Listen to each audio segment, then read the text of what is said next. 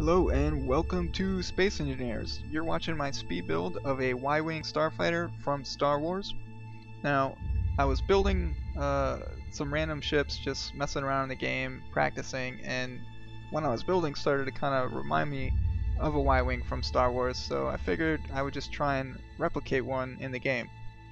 Now, if you're watching this and wondering what this game is, I really recommend you check it out. It just got released on Steam Greenlight a few days ago, and it's in the very early alpha stages. So it's somewhat limited in what you can do right now, but like Minecraft, as the game continues to grow and develop, they'll release new content as it's available. This game has a ton of potential, and I think it could be something really big in the future. Now, unlike Minecraft and other similar building games, this is a physics-based game, so everything has mass. You can kick things around. You can send things tumbling off through space, and unlike Minecraft, you can build vehicles, like obviously spaceships, and fly them around, and you can build space stations, and there's going to be crafting and the need to harvest materials from asteroids, and a lot of other really cool features are going to be added as the game develops.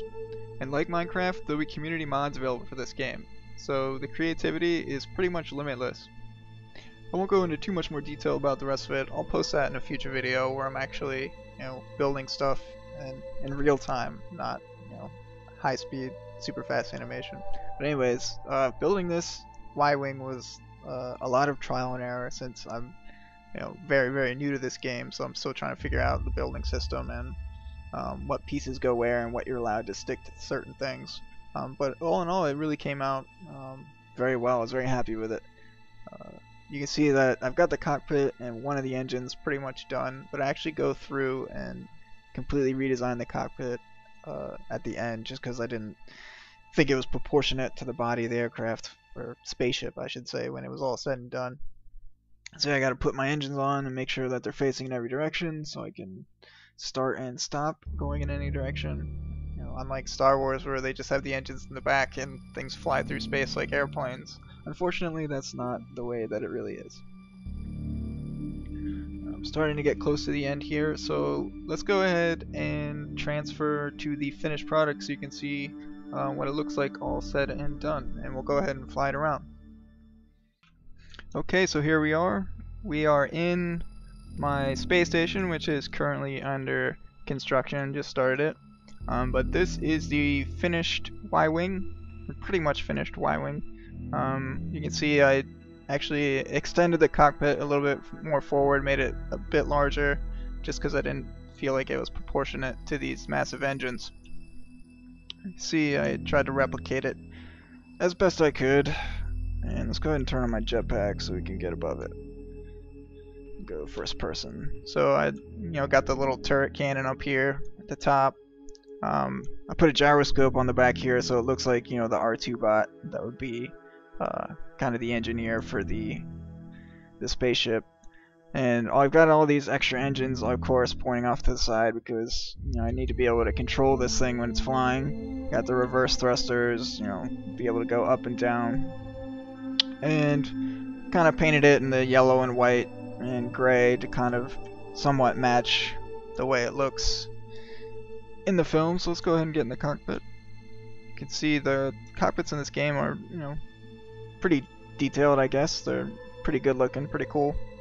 And we'll go ahead and start up the engines so you can see all that going. And let's go ahead and take off. Gotta be careful not to hit anything, obviously. Let's go ahead and turn it a little bit. And looks like we're clear. So you can see all these asteroids and stuff. There's big ones, small ones. Now currently the asteroids are not movable. That's something the game designers have said, that they're contemplating whether or not they want them to be movable or not. So we'll just have to see. But those other, the red and the blue ship down there, are large spacecraft. And those are a different kind of build. They don't have the same, cockpit as something like this one does. These are, you can only get inside the cockpit of these like smaller ships. So you would build, a ship like this to be a fighter, or little mining ship to transport you to and from a mine or a big ship to a spaceport. Let's go back to the outside view so you can see what it looks like. You can see all the engines going as I'm stopping there. So as soon as I let go of the thrust, the gyroscope kicks in and makes my spaceship stable. Now if I wanted to, I could actually disable those reverse thrusters so I could get my head of steam and just let it go and continue going off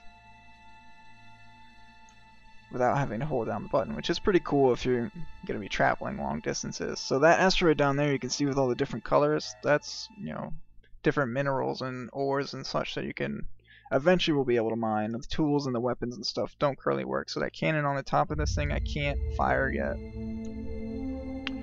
But anyways, thanks for watching the video. Let me know if you like it, what you think of the build, some other things you might want to see me build. I'll be posting definitely a lot more footage of this game, especially as new updates come out for it, because it's got such great potential and I'm really excited to see where it goes. Anyways, as always, thanks for watching and I'll see you in the next video.